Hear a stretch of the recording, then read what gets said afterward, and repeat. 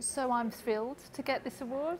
I'm also slightly embarrassed in such creative company, but it's really good for my field because this is a kind of parallel field to photography where we use images to help identify people for forensic investigation or within archaeology. So it's very important that it's been recognised in this way.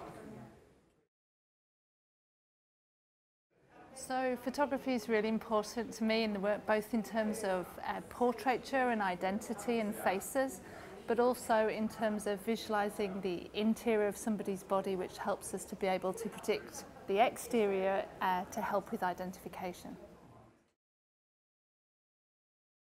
So I really love portrait photographers who are anthropologists at the same time, like Alex Kaiser and Martin Schuler.